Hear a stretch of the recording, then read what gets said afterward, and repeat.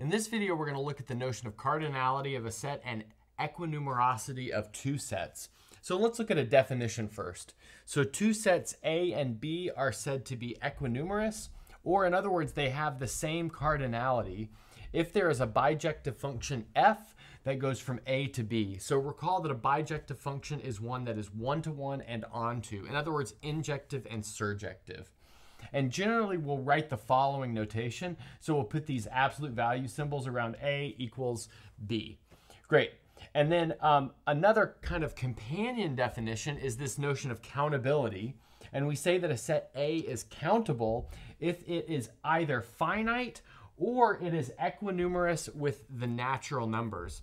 And sometimes we use the word countably infinite for this condition of being equinumerous with the natural numbers. Okay, so now for the rest of the video, what I want to do is provide just a bunch of examples. So maybe example number one will be that the integers is equinumerous with the natural numbers. In other words, the set of integers is countable. Okay, so let's kind of sketch up a picture for how we think this should go. And then after we do that, we can maybe make a formula for the function that will construct this bijection. Okay, great. So let's maybe put the natural numbers in one row and the integers in another row. So we'll start with 1, 2, 3, 4, 5, 6, 7, and so on and so forth. So those will be our natural numbers. And now we're going to list the integers right below. So maybe we'll start with 0, and then -1, and then 1, and then -2, and then 2, -3, and then 3, and so on and so forth. So obviously we're going to have a list of all of the integers on this second row. On the first row, we have a list of all of the natural numbers. And so this is going to set up a bijective correspondence between the natural numbers and the integers. Now, if we wanted to explicitly write this as a function, which we can do in this case, but as we'll see later, we will not always be able to do, we can do that. So let's notice that all even natural numbers, so 2, 4, 6, 8, so on and so forth, map to negative of half of their value. So notice 2 maps to -1, so that's negative half of 2. 4 maps to -2, 6 maps to -3, and 8 would map to -4. So that kind of gives us some motivation for this piecewise definition that we could build for our function f. So we'll say that f of n is equal to, so maybe we'll say -n/2 if n is even. And now we just have to figure out what happens if n is odd. So notice we have 1 gets mapped to 0, 3 gets mapped to 1, 5 gets mapped to 2. So this is a little bit trickier, but if you look at it carefully, notice that the output down here, in other words, the integer, which is mapped to by the natural number, is what you get if you take 1 away from the natural number and divide by 2. So notice if we take 1 minus 1, divide by 2, we get 0. 3 minus 1, divide by 2, we get 1. 5 minus 1, divide by 2, we get 2. 7 minus 1, divide by 2, we get 3. So that's exactly what we'll put here. So we'll put n minus 1 over 2, and this is if n is odd. Good. So now we've got a function, and notice the domain of the function is the natural numbers, and the codomain is the integers. And all we need to do is show that this is a bijective function. So maybe let's do that carefully. So let's first show that it's injective. So let's go ahead and suppose that f of m equals f of n. But now what that tells you is that both of them have to have the same sign. So they're either both positive or both negative. Let's suppose that they're both positive. So if they're both positive, then their outputs are of this form. So we have m minus 1 over 2 equals n minus 1 over 2. But then that very clearly tells us that m is equal to n. And then the other possibility is if the output here is negative. And if the output here is negative, we can use this. And so we have minus m over 2 equals minus n over 2, but that also tells us that m equals n. So let's see what we started with. We started with f of m equals f of n, and we ended up with m equals n. And that's exactly what we need for this to be an injective function. Okay, so maybe I'm going to erase this bottom part, and then we'll prove that it's a surjection as well. So now let's go ahead and prove that this is a surjective function. And so that means that we want to take an integer and then find a pre-image for that integer. So in other words, what we're going to do is let's suppose that we have m, which is an integer. And notice this is going to split into two cases. So case number 1 will be m is less than 0, and case number 2 will be m is bigger than or equal to 0. Okay, great. So now notice if we have case number 1, which is m is less than 0, then we can just notice that f evaluated at minus 2m will be equal to minus 2m over 2, which is exactly equal to m. And this may seem like a cheat because here we've got minus 2m. Well, what if that's not a natural number? But we know that it is indeed a natural number because m started off as being negative. So minus 2m is positive, so that makes that a natural number. And now we're going to do a similar thing for the second case. Okay, so the second case will be pretty similar. So what we'll do is we'll take f and evaluate it at 2m plus 1. So notice if m is bigger than or equal to 0, then 2m plus 1 is bigger than or equal to 1, so that makes that a natural number. But now plugging that into our formula, notice we know that 2m plus 1 is an odd number, so we use this rule up here. So that's going to give us 2m plus 1 minus 1 over 2. In other words, that's equal to m. So for any integer that we can find m, we can find a pre-image. So if that integer is negative, the pre-image looks like minus 2m. And if that integer is non-negative, then that pre-image looks like 2m plus 1. So now we've shown that f is injective and surjective. In other words, it is bijective. But if it's bijective, then that means that the integers are equinumerous with the natural numbers, which is exactly what we wanted to show. Okay, I'll clean this up and then we'll do another example. For our next example, we'll look at equinumerosity between sets of real numbers. And in fact, what we want to look at is finite intervals.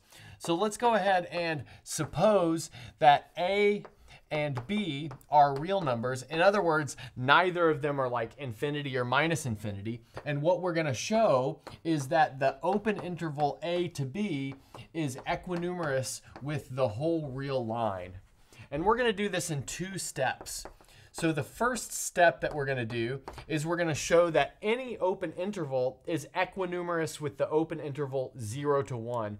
And that makes any finite interval equinumerous to any other finite interval by some sort of transitive property, which we haven't proven, but that's not too hard to show. Okay, so we're going to show that the open interval 0, 1 is equinumerous with the open interval a, b. So we'll do this directly by constructing a bijective function from 0, 1 to ab. So we'll call that function f again. So its domain is going to be 0, 1, and its range will be ab. So we'll think about over here in the real line, we're starting with this interval 0 to 1.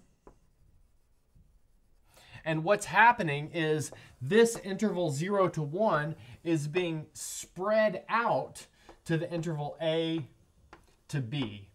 So we'll think that 0 is being shifted to wherever a is, and then this length here, which is length 1, is going to be spread out to this length here, which is length b minus a. So let's see if we can kind of draw that up here. So here, this point 0 is being mapped to a, and then this length right here, which is length 1, is being spread out to this length right here, which is b minus a. And that should give us some sort of motivation for how to write this function down. So we'll take f of x, and then we'll let this equal a plus b minus a times x. So notice this a at the beginning serves as to take this origin over here to this point a over here. And then this b minus a multiplier of x is just stretching this interval, which is length 1, to length b minus a. Okay, good. Now, the next thing that we can notice is that f of 0 is equal to a, which is exactly what we wanted it to be. And also, f of 1 is equal to b. Now let's also show that this is bijective. So we'll start off by showing that it's injective. In other words, it's 1-to-1. So let's suppose that f of x equals f of y. So that means that a plus b minus a times x equals a plus b minus a times y. But then it's fairly easy to see just by algebraic manipulation that we'll get x equals y. And we can do that because we can divide by b minus a, because b and a are not the same, which is something that we should have said up here. Otherwise, we would just have a point, and obviously a point is just going to be a single element that will not be equinumerous with the real numbers. So the next thing that we want to do is show that this thing is surjective.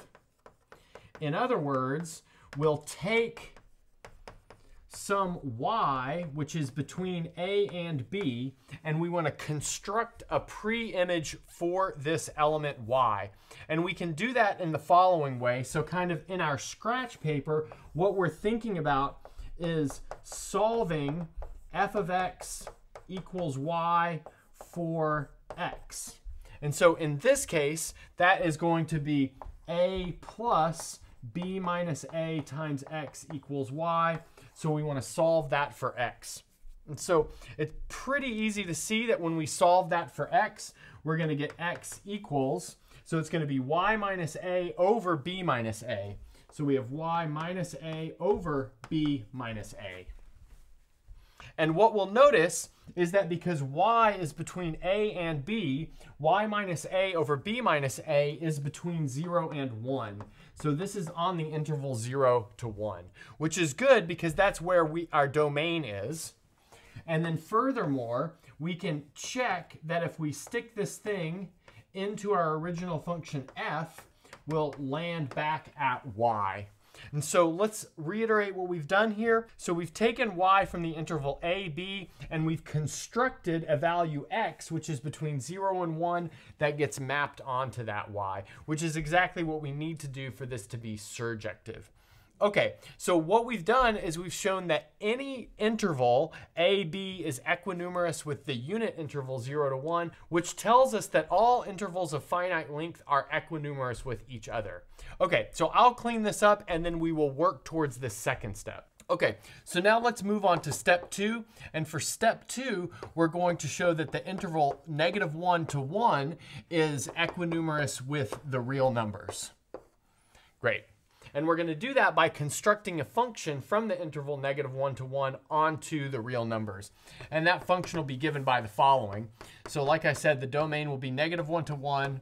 The range will be the real numbers. And we'll say here that f of x equals x over x squared minus 1. So maybe let's look at a picture of this function.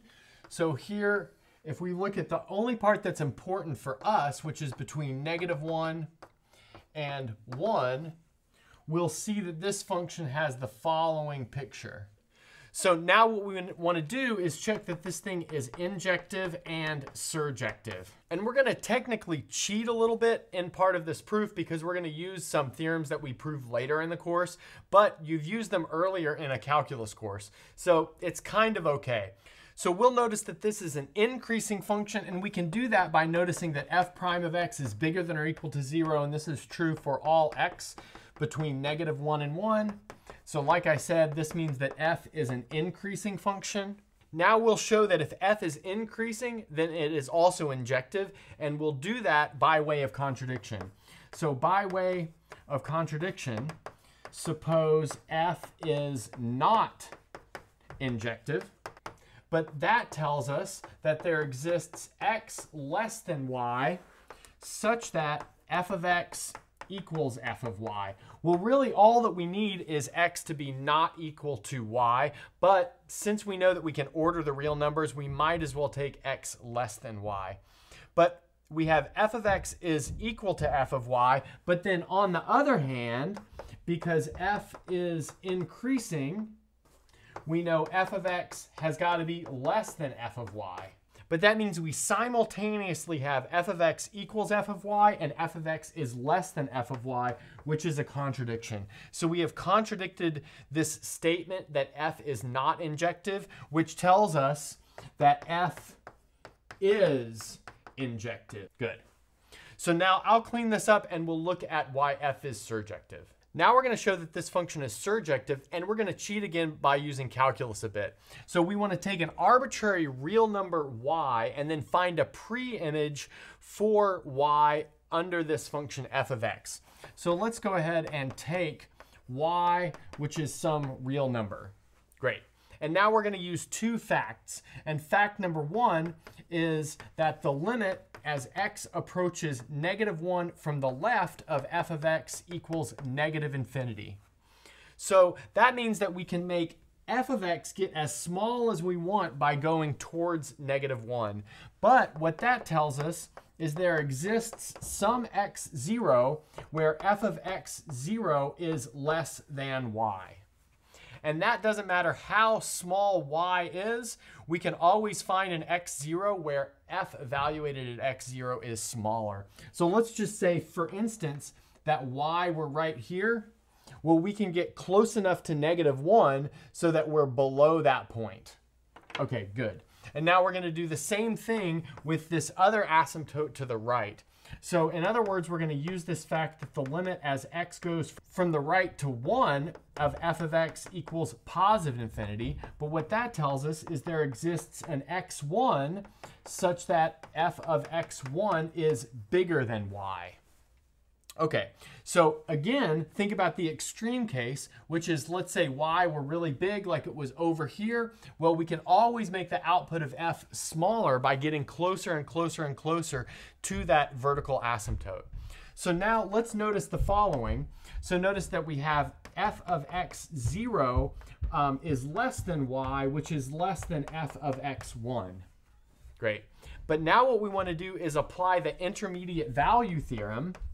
And the intermediate value theorem, since this is a continuous function on the interval -1 to 1, guarantees a number x that gets mapped to y. So in other words, by the intermediate value theorem, there exists some number x, which is between x0 and x1, such that f of x equals y.